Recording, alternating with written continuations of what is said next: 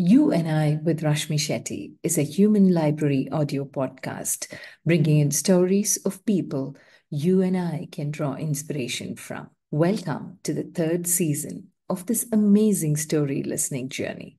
Ordinary folks, extraordinary lives, their uniqueness and individuality, making them interesting to talk to and to listen to. Each one of them completely connected to the voice in me and with motivational stories of moving beyond themselves to make a difference in the world. A reaffirmation of the fact open your eyes wider. The world is far more beautiful when we acknowledge the presence of both you and I. Our guest today is Jagdish Kini. Jagdish is a strategic thinker, master at building high performance leadership teams, passionate executive coach and mentor, educationist, and social philanthropist. He is a hands on specialist, consultant, and advisor in the FMCG and telecom sectors. He's a strategy planner, executioner, and organization development consultant. Jagdish was formerly the executive director and CEO of Airtel and MD and CEO of Gillette India. He brings a huge understanding of the Indian and international business environments, especially in the telecom, FMCG, and retail segments, combined with a vast leadership experience in managing and motivating large teams. People management, sales processes, and decision making are the other areas close to his heart. At Procter and Gamble, Jagdish learned to manage and build brands. At L'Oreal and at Gillette, he learned to manage and build companies. At Airtel, he learned to build an industry. He considers himself to be blessed to be in the right place, the right company, and at the right time. Listen in as Jagdish shares his amazing journey, leadership lessons, handling oneself during layoffs, and how to build a positive outlook in life. Hi, Jagdish. Such a pleasure having you on You and I with Rashmi Shetty. Hey, Rashmi, long time. Really long. And you and I is all about exploring the uniqueness and individuality that each of us carry. I have known you as somebody who's always the life in a place. You have some amazing inputs in a conversation, and then you're a very patient listener to see what the others have to contribute. I am very curious to know, was little Jagdish also somebody who was a very patient listener, observant of the world around him, and good at studies, nerdy in school, teacher's pet? Your childhood is something that I'd really love to explore. And the journey from little Jagdish to the Jagdish Kini that the world knows you today as is one journey, I'm sure, which is fascinating. Where were you born and how did the journey begin? Well, how much time do we have? Because this journey you're asking for is can go on for days. Anyway, let me try and keep it as short as possible. Yeah, born in Bombay in the year 1955, a scorpion. So, some people are scared of scorpions, some people love scorpions. I think my wife loves a scorpion, so it's great. Born in a middle class family which struggled. So we struggled for almost everything. But in all that struggle, my parents had only one priority for all the four children. We have four children, two boys and two girls. The two girls are older to me, and my brother is younger to me.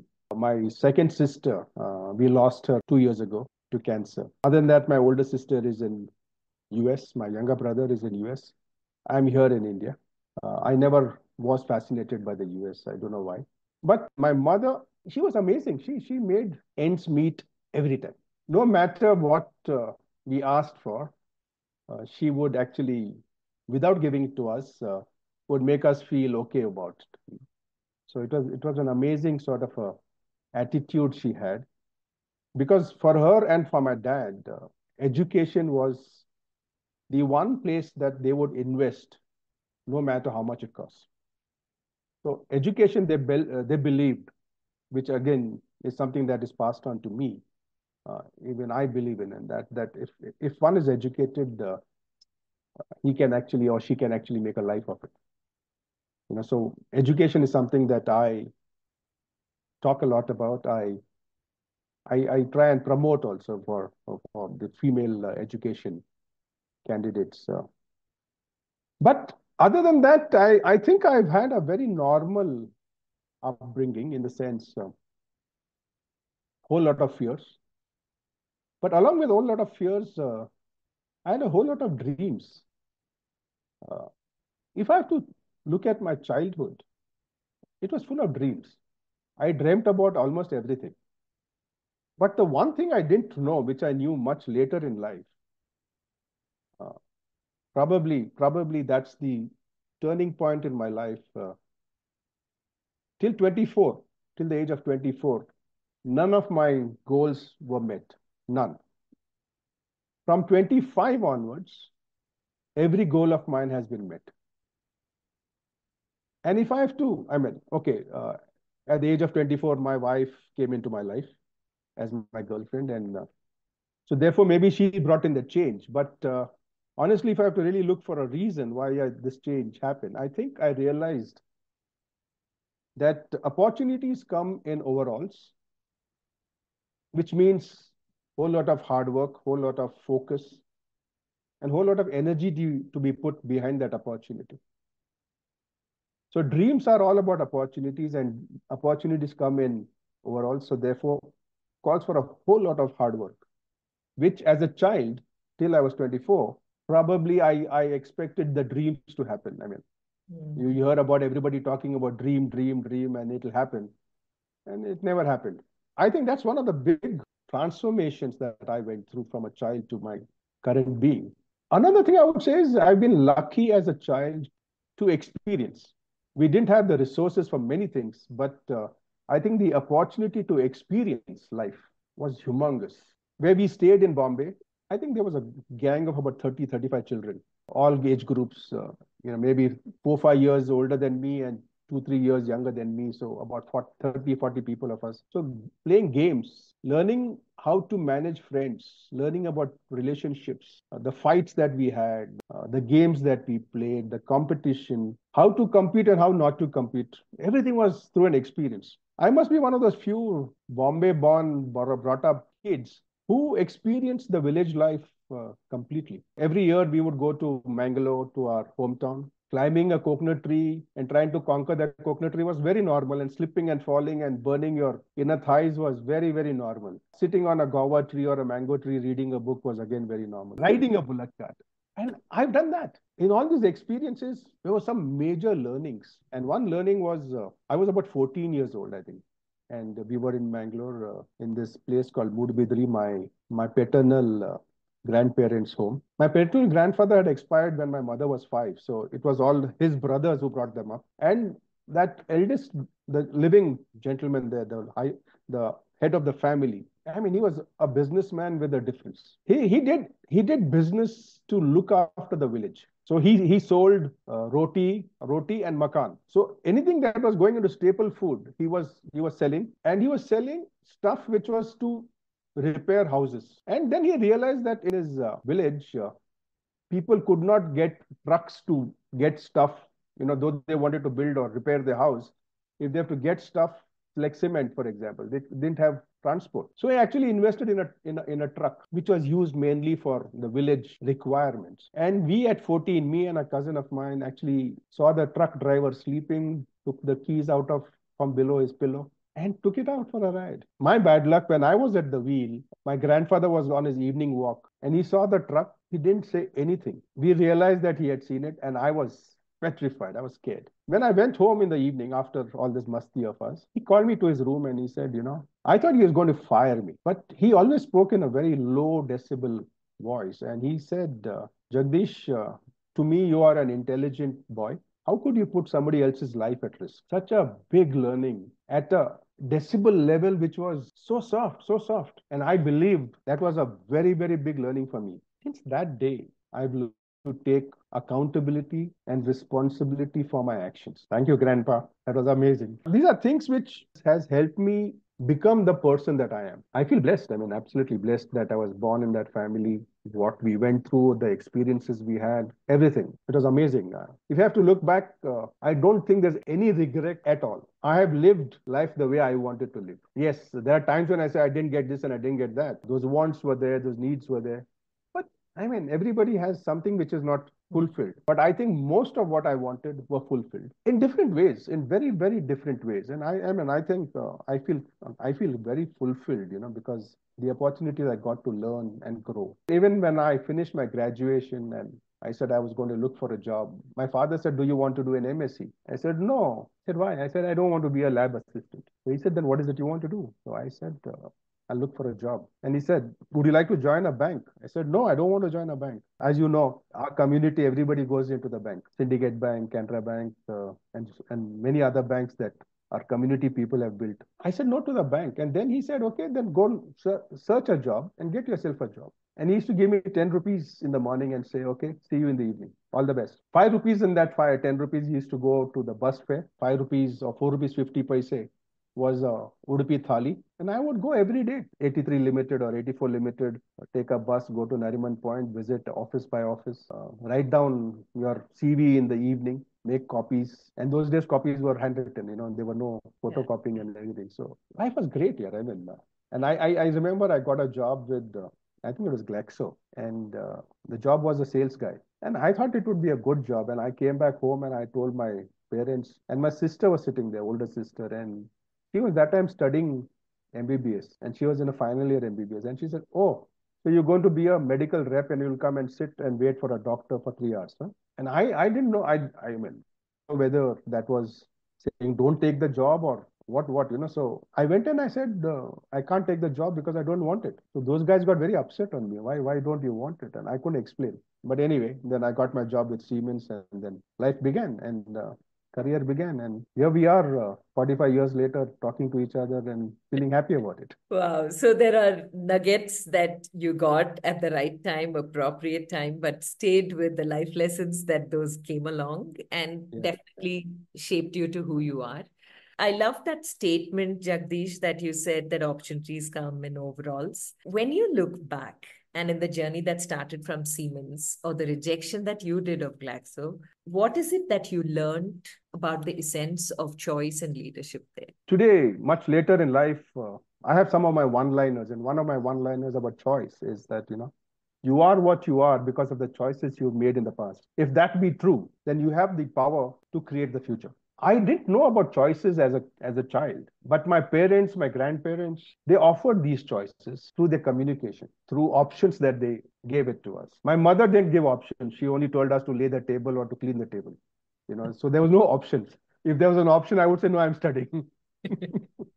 So, my dad and my grandfather, they definitely gave us options. I learned about the value of options and value of choosing right when I actually spent that 1 month looking for a job. Every time I would enter a office and, meet the receptionist and say, "Hi, I'm looking for a job." And most of the time they was there, "We have no vacancies."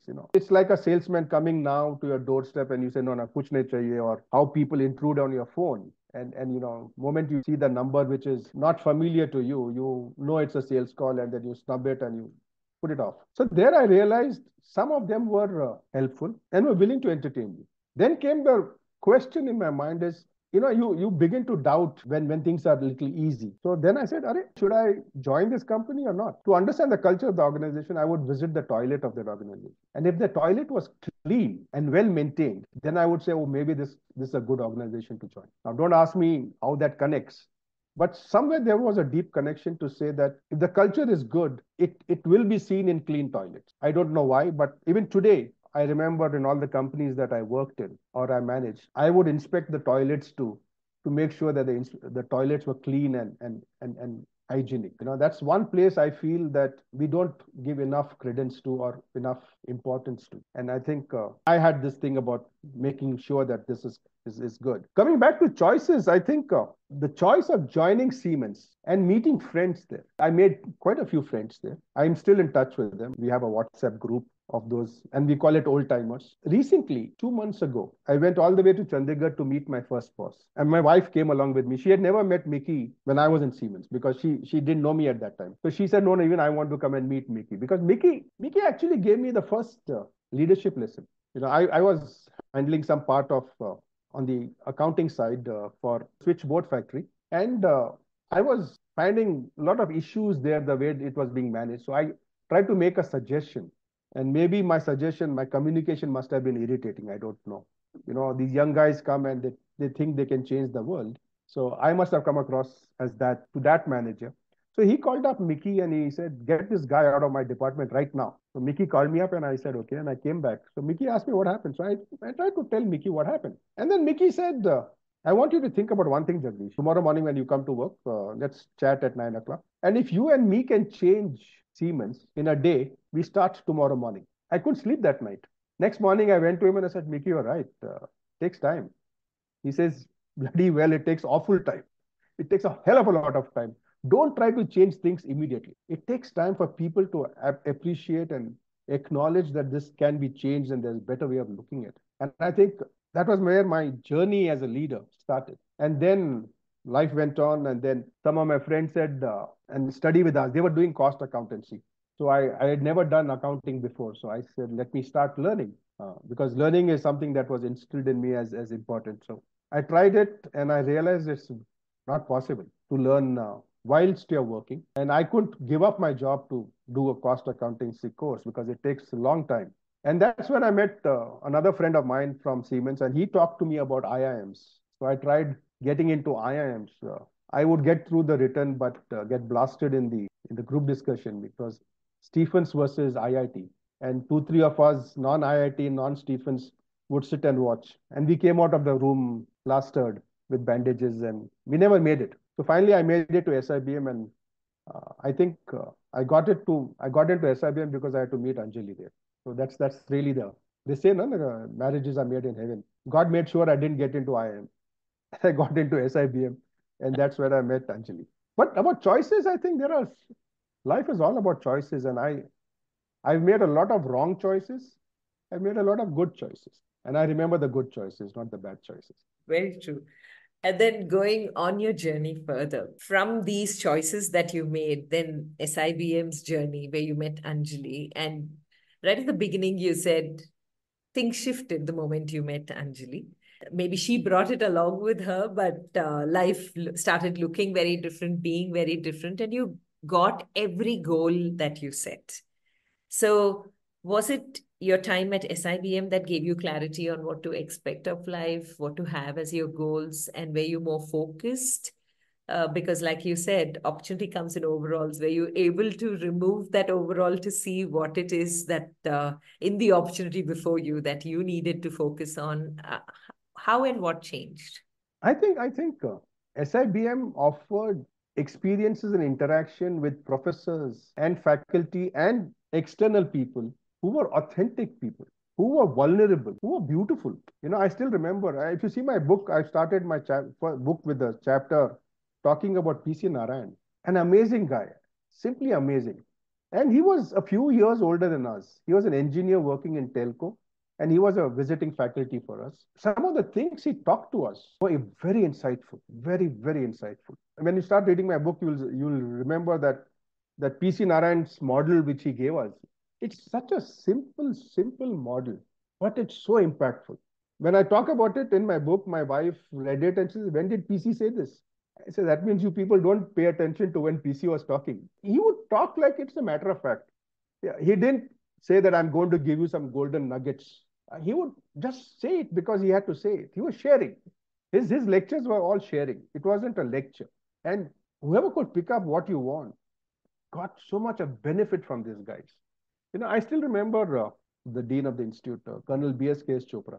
And in his very first lecture, he asked us, now that you all are doing a professional course, some of you might want to smoke in the class, some of you don't want to smoke in the class.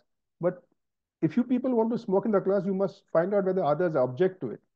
So we can have a poll right now, and then you can find out, if the majority is.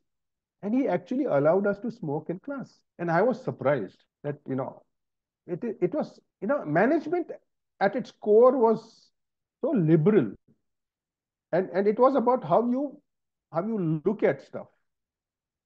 What is your focus on? What is your attention on? And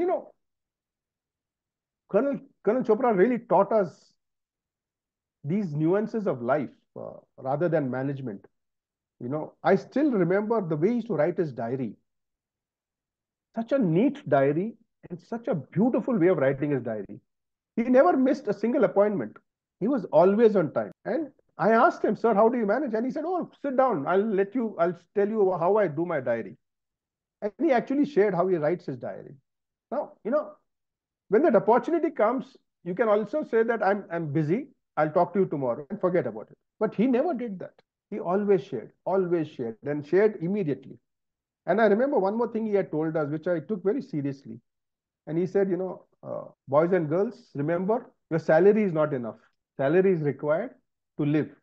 But if you want to create wealth, acknowledge, appreciate, and buy shares and invest in shares. And he said, you must study about companies. And you will learn in the next 2 years about companies and how to study balance sheets and stuff like that. But if you don't do that, wealth will be difficult to come along. It's almost 20 years since I gave up industry. And I can tell you that his insight was so meaningful. When I was quitting industry, I had a pretty good salary, but I didn't have too much of wealth.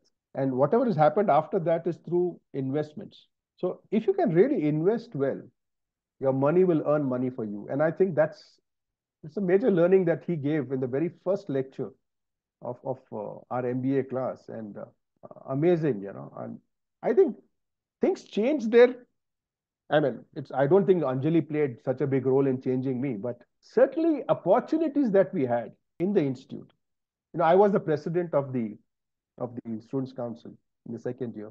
There was a time when he would call me for every decision that would impact the students. And I would say, but sir, you can take the decision. Why don't you just? He said, no, this is a student-run institute. So I need your okay before I announce the decision. So what do you think about it?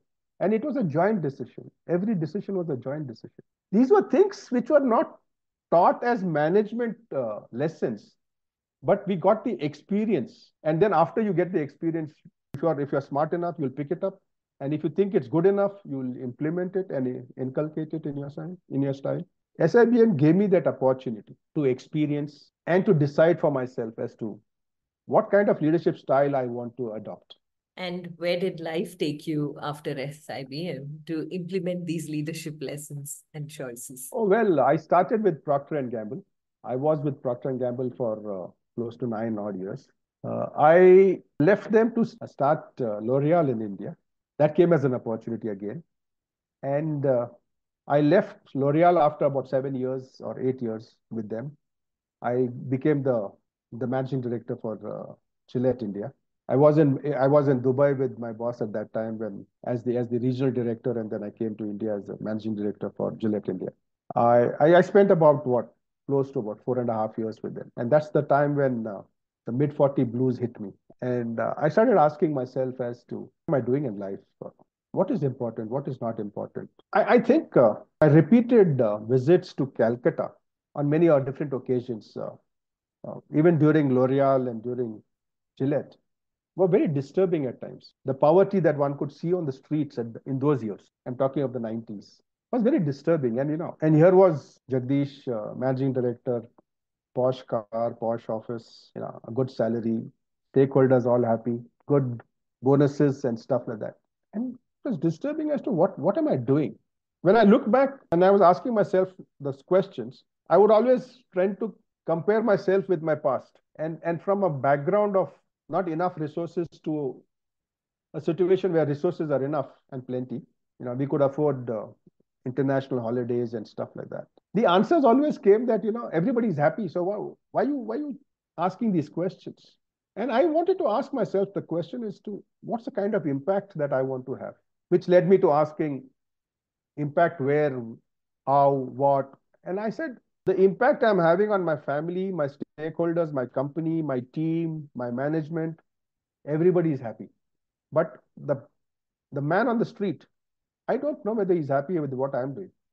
And that was somewhere it was disturbing in many different ways. And I think, as a coach, in the in our brain we have the reticular activation system, where RAS, where if you activate it, very often you find the opportunities which come to you. It's not that these opportunities were not there earlier; it was always there. But you begin to see it because you're now energizing it. And when I was doing this, there came an opportunity to meet Sunil Mittal, and somebody asked me to meet him and have a cup of tea. And I was wondering why cup of tea with him, but I said, okay, I mean, since you have told him that I'll come, it's worth meeting somebody new and finding out how an entrepreneur thinks. Till then, my interaction with entrepreneurs was not too high. It was all multinational companies, set rules, set SOPs, everything was there. So I met Sunil, and in that 1 hour, he was talking. He was talking about his aspiration, his ambition as an entrepreneur.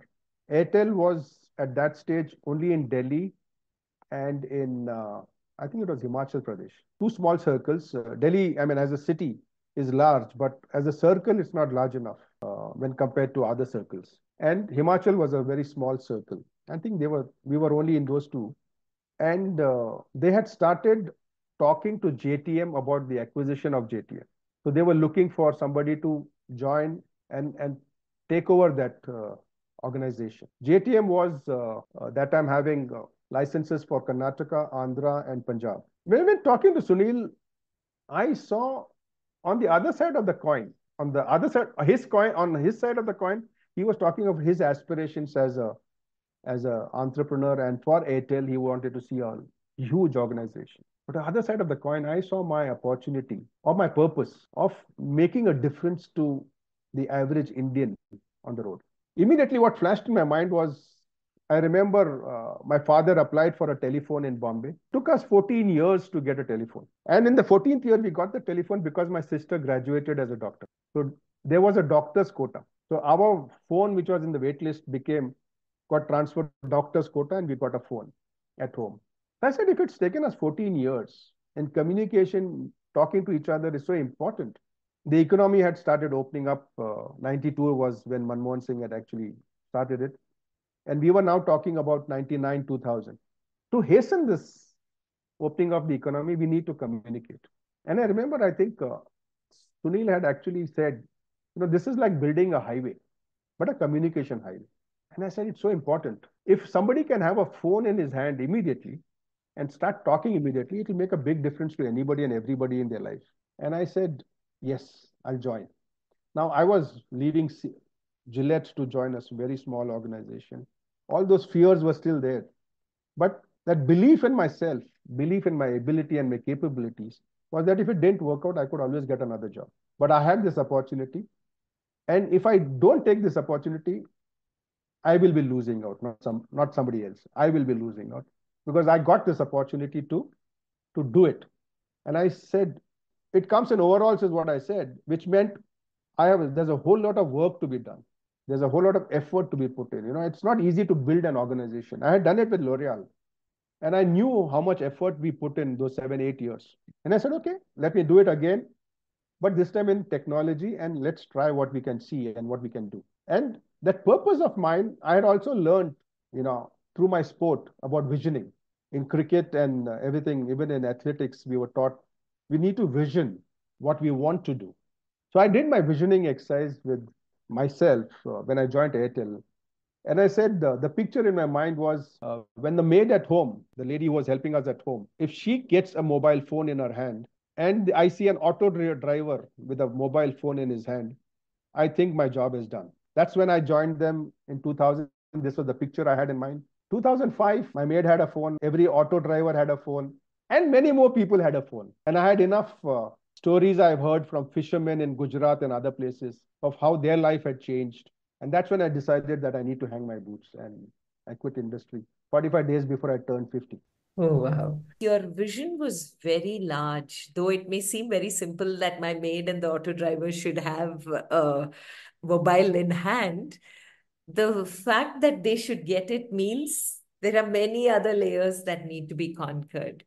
So, how did this overall picture pan out for the next few years that you were there? But more than anything else, how did you start with culture first? The opportunity that Airtel offered was very unique in the sense that our dreams were big, our aspirations were big. We knew that we could make it big, and JTM was small.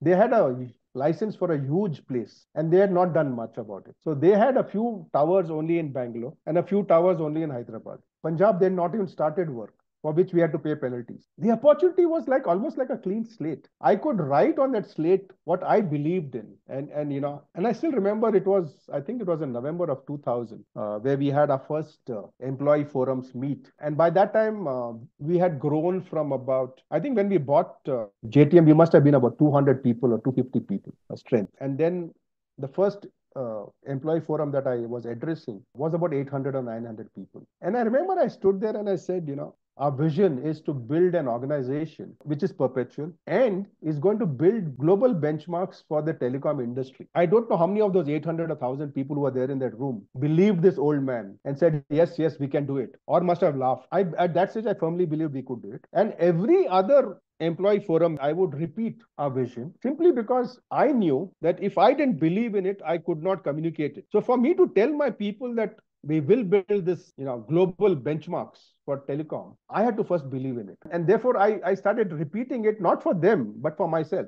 I had to ask myself, do I still believe in it? And if I do still believe in it, then I can talk about it. So it continued. And as a result, everybody started believing in it. I think it was Simon Sinek in one of his talks had said, I think he was talking about Martin Luther King, I think he was talking about, when he said that, the people who came there to listen to Martin Luther King did not come there because it was Martin Luther's dream that he had, but it was my dream is the same as Martin Luther King's dream. And I think I had another opportunity was to get people to join us since we were so small and we wanted to grow fast. Getting people was my choice. I mean, I could choose people. So therefore, if I can choose people, I decided one was I'm going to choose people who are better than me, people who are younger than me, people who are better than me, and people who are more energetic and more intelligent than me. So I went looking for such people and my job became easy. When you have such a great team with you, you don't have to work. My work was basically on 1 day of or 2 days of a year, whereas when we actually made the budgets for the following year. And of course, when I had to interact with the board and present to the board. So my job was very easy, actually. I saw myself as motivating people,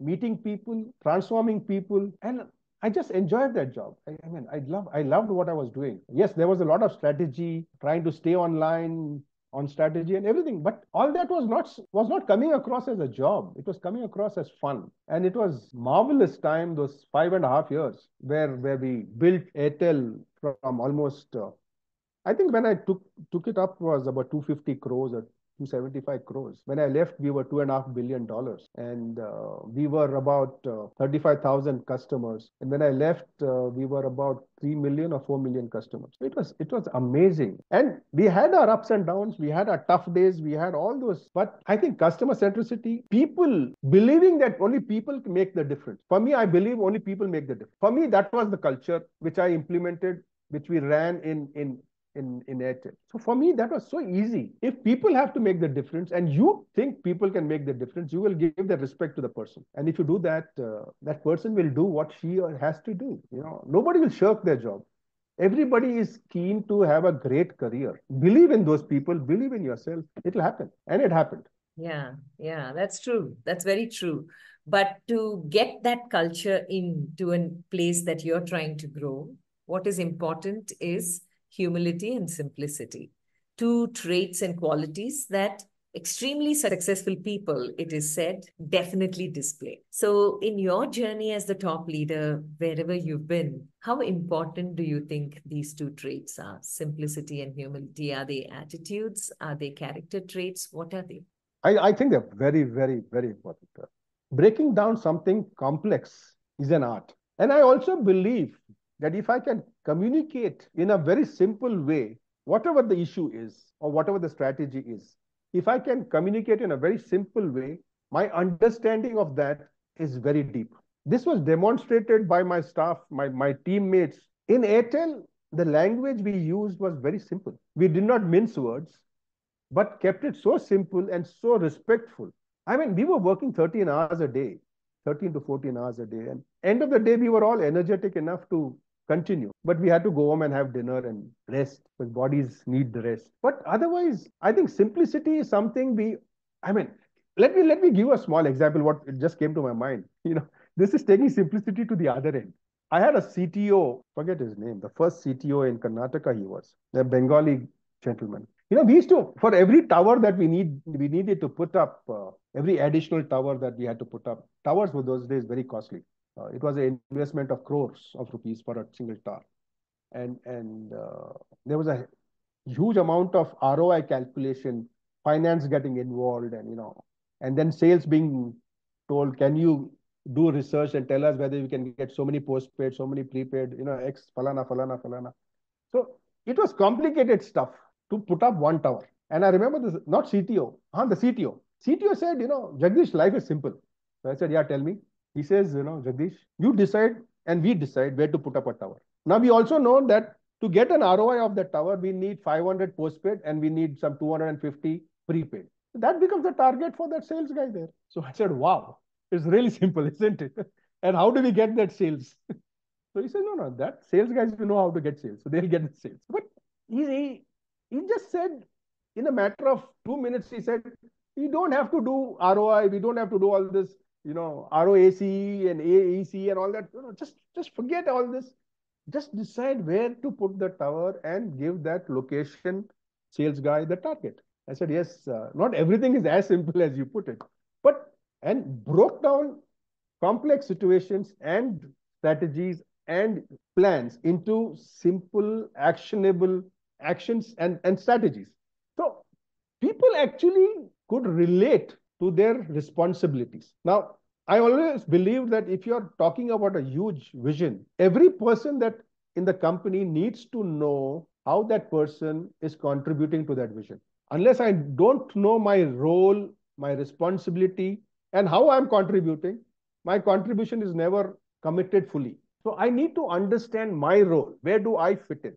And simplifying stuff helps that person to understand exactly her role in what she's doing to contribute to that big picture of us. And every person in the organization must understand this for her role and for her responsibility. And I think simplifying language, simplifying complex situations, simplifying strategies is very important. Humility, without humility, I don't even know how to answer this question because it's so difficult to run an organization if you're not humble, because you have to connect to people. If you want to build a fighting team, if you want to build a great team, you want to build a winning team, you need to connect to people. You cannot connect without humility. It's as simple as that. If humility is a part of your being, you will connect with people. You will connect from your heart with the other people. And if you can connect with your heart, I don't think you need words to even talk about it, and people will enjoy what they're doing. And once they enjoy what they're doing and they understand their roles and responsibility, you have to be a successful organization. And that's what I used to keep telling Airtel, my people in Airtel. We have to be, because we are born to win. you know. Yeah. So any moments, Jagdish, any stories that you have that reiterate for you your journey and how it has been satisfying, full of simplicity, humility, meeting those visions, learning from people, all that you spoke about. Any stories, any milestones, any moments that you reflect and you smile about even today? Yeah, you know, Airtel, there's so many people who have told me that I was easier to connect to, and they found it easier to talk to me than they could find it easier to talk to their own circle CEO, for example. I think the only reason was, again, I did various things which others don't do. Like, for example, in Airtel, whichever office I was in, whichever state or circle I was in, for that day, I would go to the office at 8:15. 8:15 to 9:15, I used to be with my own work, with my own laptop, and for the day, anything that I'm missing out, anything that I need to be, important that I need to take care of, All that I would do in that 8:15 to 9:15 or 9:30. 9:30 in the morning, the office would start. And I would go to the topmost floor of our office building, whether it was Hyderabad or Bangalore or Pune or Chennai or Kerala or wherever I was. We had about 4 or 5 floors office. So I'd go to the topmost floor and walk around that floor, say hi to people. I try to remember people's names. If somebody's spouse or somebody's family member is not well, and I would ask the HR if there was any cases like this, then I would walk up to that person and inquire about the family member's health and stuff like that. So I asked my people to keep me, my leadership team to keep me informed about anything that is there. But the connect that I made with people was direct. I always went and met people in where they sat. I never used my phone to talk to people within Airtel. And okay, the reason for that, I'll tell you later. Just remind me. I'll tell you the reason why I stopped using my phone in Airtel. So I would really connect with people, and then I would come to the next floor, next floor, next floor, next floor, and I would really, for me, that was very important. Half an hour to 40 minutes, meeting people and just saying hi to them. Of course, a lot of people thought that that was my round to see who's on time, who's not on time, which I didn't bother. But well, it's their way of looking at it. I also know that I came to know this after I left Airtel. That moment I would start my walk to the topmost floor, messages would go TOP, TOP, TOP. So I used to wonder, then I asked some guys, I know these sales guys are very mischievous guys. So it all started in sales only, TOP. So I asked one guy, what does TOP stand for? He said, nothing, sir. TOP is stop. So I said, no, I know. Tell me, what does TOP stand for? Then he said, now that you've left, we can tell you. I said, yeah, tell me. So he said, tiger on the prowl. So TOP would go around and then, but they enjoyed it. Tiger was on the prowl, but everyone enjoyed it and they looked forward to me coming there. If I didn't come one day there, they would say, easy traveling or easy somewhere else, So they knew that. So that was actually, I think, really connecting with people, staying connected to people. We still meet. We have these get-togethers in Hyderabad and Bangalore and Pune and other places as well. We get together and we spend hours together. In Hyderabad, they said, we don't want a get together which is for 2 3 hours. So they say we start in the afternoon and you leave the next morning. So you stay in the same hotel. So Hyderabad has taken it to another level. That's the Andhra team. We all meet regularly.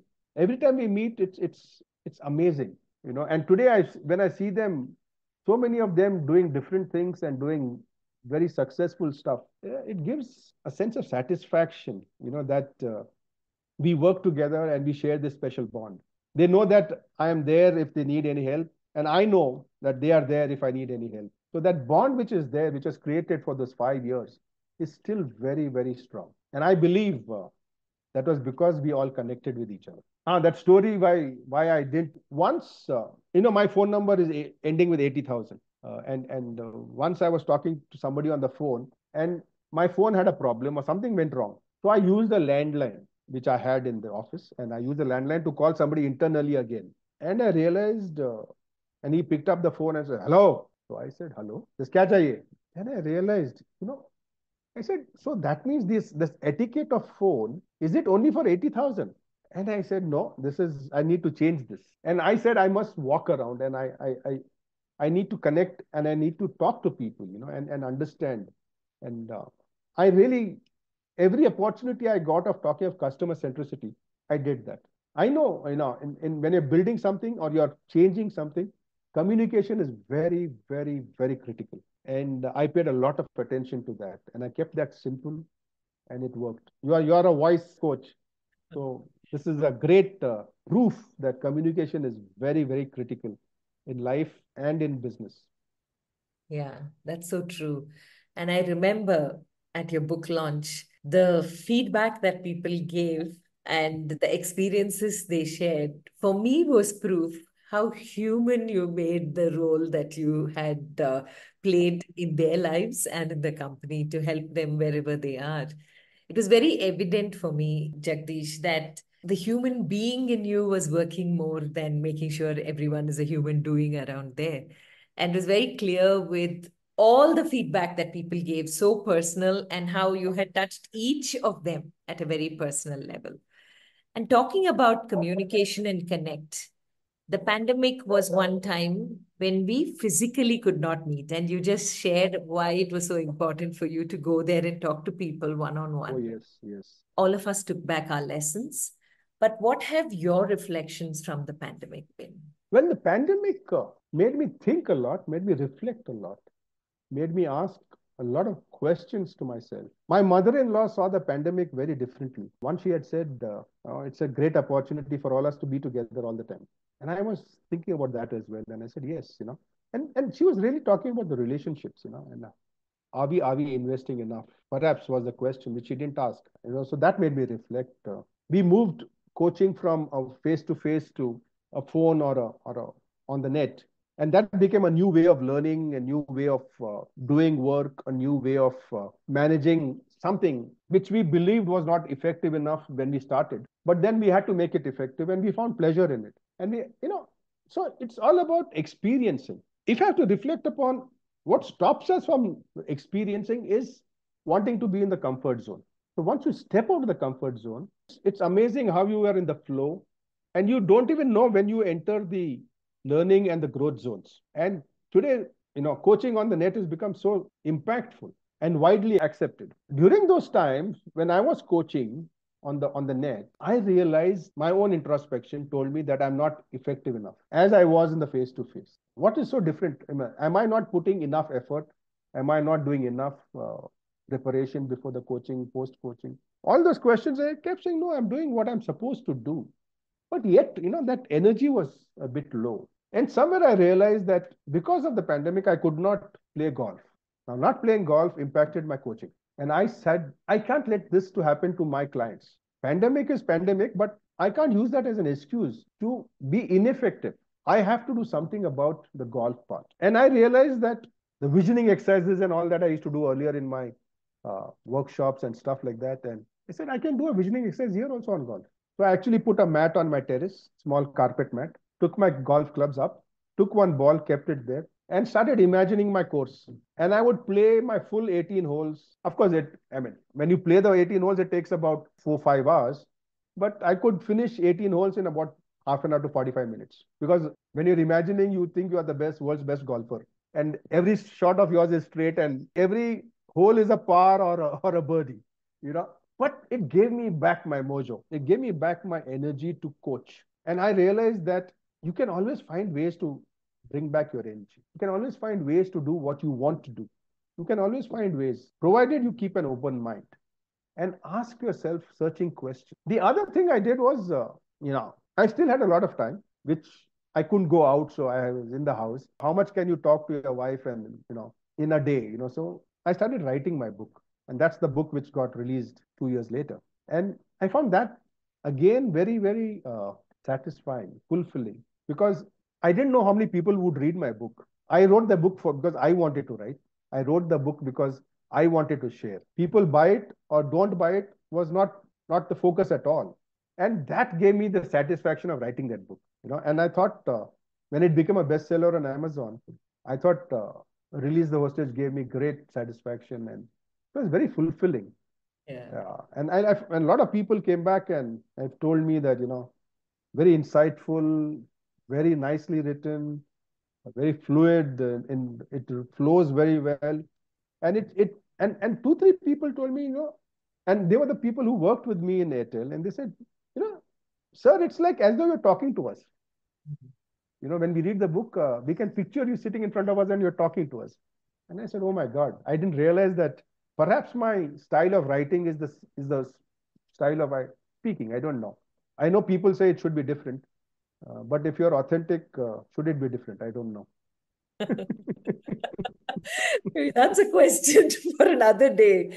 But personally, when I read the book, I understood what simplicity is all about. You define simplicity in the book very beautifully. It was very easy for anyone to understand where you're coming from, what you're saying, that we don't need to go check anywhere else, and we are completely with you.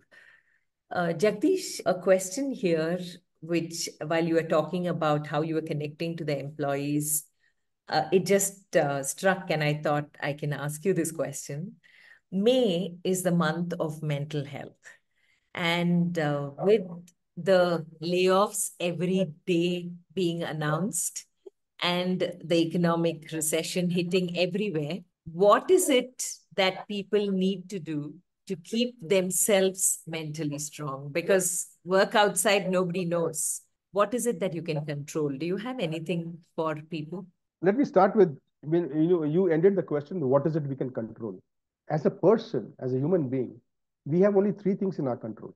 That's our perceptions, our decisions, and our actions. So in this mental turmoil, as I can call it, let's say I've lost my job for various reasons. What is it? What is my attention on? Is it blaming the organization who asked me to leave? Is it blaming myself that I'm not good enough? Or is it something else? And that something else is just, it happens to anybody and everybody.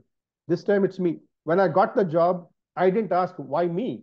So why am I asking why me when I've lost the job? Okay. So if it's not me, do I believe in my own abilities? Do I believe in my capabilities? Do I believe in myself? Do I believe I can overcome this? It's about how you're speaking to yourself. What are you telling yourself? In my book also, I've talked about communication quotient impacting your IQ, your EQ, and your SQ. The way you speak to yourself impacts the way you think about, your abilities and the way you perform after that. If you think you're not good enough, you are not good enough. But if you think you can overcome this, and if you think you can actually get another job, if you want another job, or you can do something else, which is an opportunity. There was a person I was coaching, very senior person. And because of some reshuffle in that organization, he was doing the same job, but the grade became one level lower because internationally they had changed a few things and he didn't like it. And I was coaching him. So I tried to tell him that it's how you look at it. I said, Jagdish, I agree, but I don't like it. So I said, in that case, you have to take decisions. What is it you want to do? And he said, I'm going to quit. I said, okay.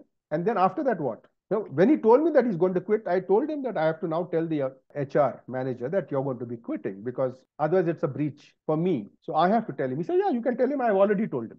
I said, oh, fine, great. If you have already told him, then it takes that load off my chest. So I started talking to him about what is it you want to do. And he said, no, I'm going to be looking for an opportunities which are other than work, other than employment.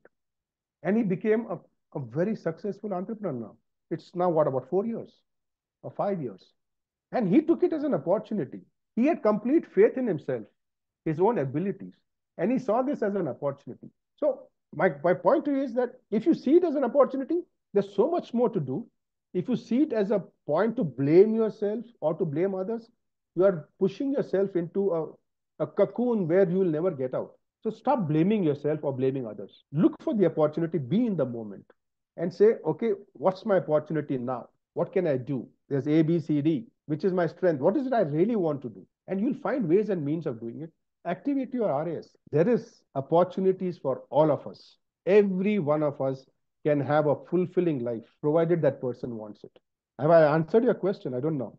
Yes, yes, you have. And if there are certain affirmations somebody can tell themselves, because sometimes you lose faith in everyone around you and yourself most of all, are there certain techniques that you would think would help?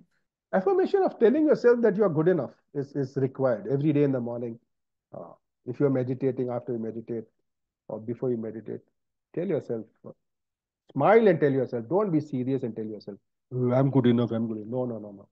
Smile and believe that you are really good enough. I think belief is something which is very important. My daughter has now graduated as a coach. I don't know what coaching. I mean, she does some life coaching, and I don't know from which institute she has done it. But this is her mantra to her son: belief. In his room also, there's a huge board which says belief, belief. And I'm coaching him a little bit in golf, and he has a coach, a professional coach who teaches him golf. He's 7.5. He believes he's a world champion in golf. He talks to me like a world champion. And today in the morning, he's won his 5th or the 6th tournament this morning. This man tells me, Aju, it's so simple. My handicap is 20. He says, your swing is good. You can play to 3 and 4. I said, but son, I've been trying. It's not. He said, no. You're not trying it hard enough. Let's play a game. I will play to 1 or 2. You will play to 5. Let's play a game. I mean, that's the way he talks at 7.5. Now, when I look back, it's simply coming from the word belief. The way he communicates, the way he is because he's being influenced by the way we communicate. He'll when he talks to me, he'll say, Aju, can I ask you a question? Now, at his age, I never remember asking permission to ask a question for my dad or my granddad. But this boy is so different because he's exposed to belief. And I think belief is something which is very critical, very, very critical. And if you believe, you can achieve what you want to achieve. Very true. And 3 life lessons, Jagdish, that you'd like to leave us with. I would say one is the belief. Uh, Belief in your goals, belief in yourself, belief in your team. When we are working in industry with team members, we always carry baggages. And the baggages is, oh, I need to give this to this person. I need to delegate. But last time he didn't do a good job about that other project. Do you still believe that he can do it or not believe it? Question is, can you start every conversation of yours with the belief that the other person is capable? You have to give that person opportunities to prove herself. Last time there was something which went wrong in the environment, maybe, or somewhere else. Why are you holding that person responsible? Maybe the process is not good enough. If the process is not good enough, the person can't be held responsible. But we hold people responsible, not processes. And I think that's the mistake that we make. I think if you start believing in people, believing in your team, in yourself, and your goals, you can achieve anything. That's been my mantra since I was 25. Belief, belief, belief. The other, I think, has come to me mainly in the pandemic and post-pandemic is connect with people, be grateful, and invest in relationships. The pandemic ke baad, after the pandemic, me and my wife realized that we are living in Bangalore, our relations in Bombay and other places. We talk to them on the phone, but we don't really meet. And we all say that we are busy, we are busy, we are busy. Are we really that busy? So we have now started the last 3 years. We take 3 weeks off in a year, no work at all. We just go there, plump, and from morning to evening, we're visiting people. And we call them up before and say, oh, so and so date, we'll come to you for breakfast, for you with lunch, for you for dinner. We'll come to your home and we'll spend 2-3 hours with you. So every day in those 2 weeks or 3 weeks, we go and meet people. And we stay with either my nephew or somebody else, or my cousin or somebody.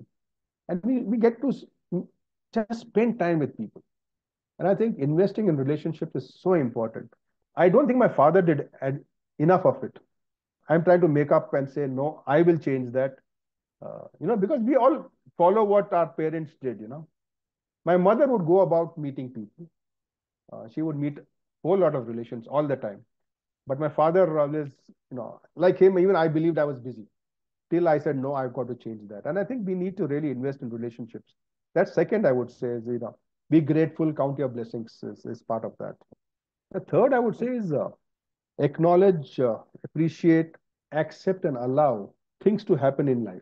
You can't control it. Take it as learnings, take it as lessons, allow it to happen. When you allow it to happen, 50% of the solution is in that. When you try to resist, you're spending a lot of energy in resisting, and you will never win that game. What has to happen will happen. Like you talked about, somebody's lost his job or her job. I mean, these are things you can never control. What you can control are those 3 things: your perceptions, your decisions, your actions. Focus on that. Ask yourself every time. I find this is a very powerful question for myself. What is my attention on? And I think it gives me great answers. It slaps me at times, but puts me on the track every time. And I think allowing things to happen is very, very helpful to living life simple and successfully. And I would say also disrupt yourself. Disrupt yourself before others disrupt you. Don't let others disrupt you. You do it yourself. Jump that S curve, which I've again talked in my book. Yeah. Jump that curve to the next curve. The next curve is happening. It's rocking. It's great. Go there. Don't be afraid. Take your fears head on. Just face them. When you see them in the eye, the fear will go away.